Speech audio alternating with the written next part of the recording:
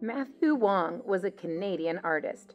He began experimenting with photography while in graduate school, but shifted to drawing in 2012, followed by painting in 2015.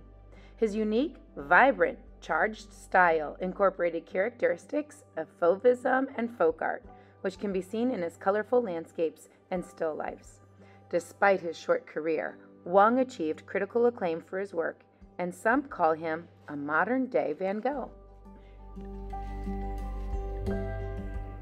Let's go ahead and use our artist Matthew Wong as our inspiration for this interactive drawing of an interior room. To begin this project, I'm grabbing a rectangle and drawing around the rectangular shape. Then I also thought about adding a table that's either round or rectangular with a chair that has either plates and napkins or maybe a bowl of fruit or whatever you want to put on your table. You'll notice I had to erase some of the rectangle to make the table look like it's on the floor and coming out towards us. I slowed it down just a little bit. I didn't want you to miss this. From the corners of my rectangle, draw a diagonal line going towards the corners of the paper. When you do that, you'll have the interior part of your room.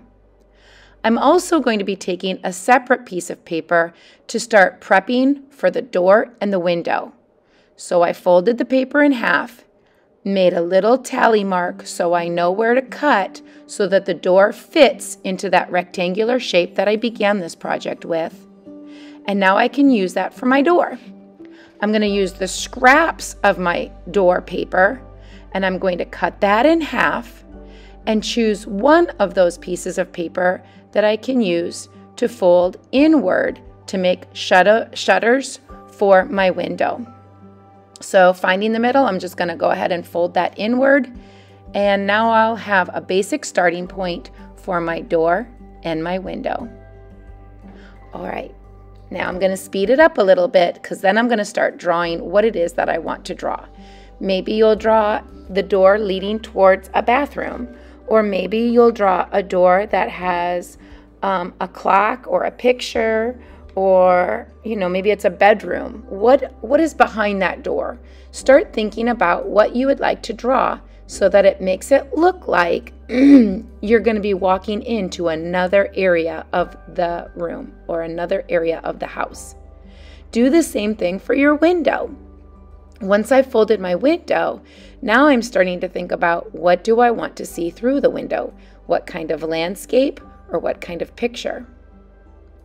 Once I've done that and I decided what I wanted, I'm going to go ahead and take a Sharpie and go over all my pencil lines. So now you'll be able to see it a lot better.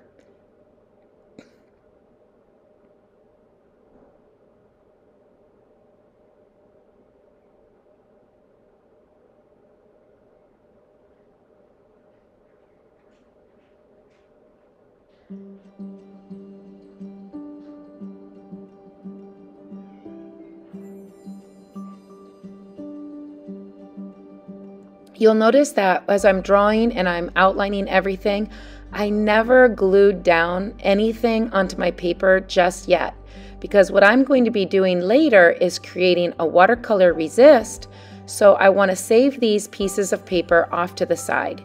The other thing that I noticed when I did my door and my window is that my Sharpie is going through the paper a little bit, that you could see the opposite side.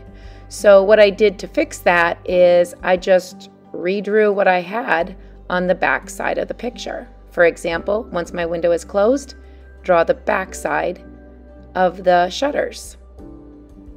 There, now you'll see it from either the window closed or the window open. It all makes sense. Now I'll go ahead and move into making my watercolor resist. When I take my crayon, I'm pressing down somewhat hard to create a pattern or a texture similar to Matthew Wong that we looked at the beginning of the video. A lot of his rooms had different patterns and different textures onto the walls. Sometimes they had zigzag lines, sometimes they had stripes or dashes or bumpy lines. Feel free to use any of the ideas on the line poster to create patterns onto the walls of your interior room. Please fill up all of the walls with some of your line patterns. I use the same color multiple times on each side of the wall. Diagonal lines, bumpy lines, dashed lines, crisscrossed or hatched lines. And then I'm also going to add one more pattern for the ceiling with some more bumpy lines inside. I love the way this project uses textures and patterns.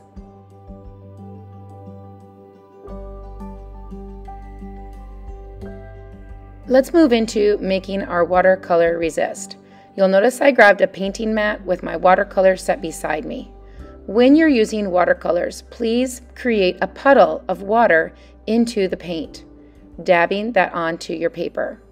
When I take my paint, you should still be able to see the crayon lines through the paint.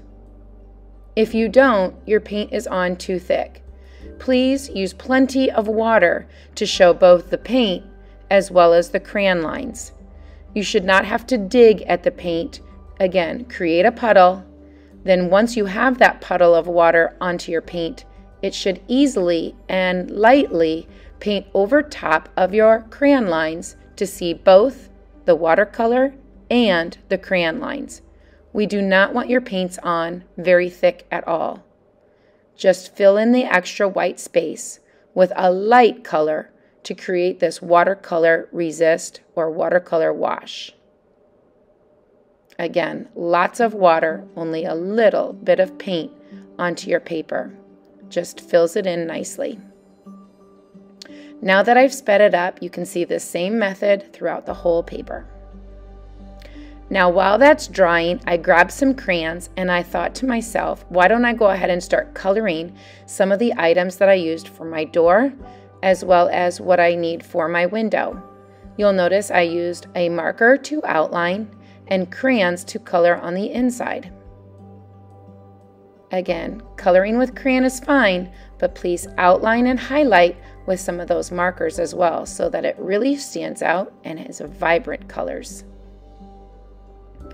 Crayons to color, marker to outline. Don't forget about the outside or when your windows are closed, what that would look like. My project has been drying because obviously I'm sped up the video. So once it's dry, I went ahead and I grabbed some more markers and crayons to add a little bit more color to my table. You'll notice I grabbed a marker and just like my windows and my doors, I outlined that too. Lastly, I'm going to go ahead and glue it all together.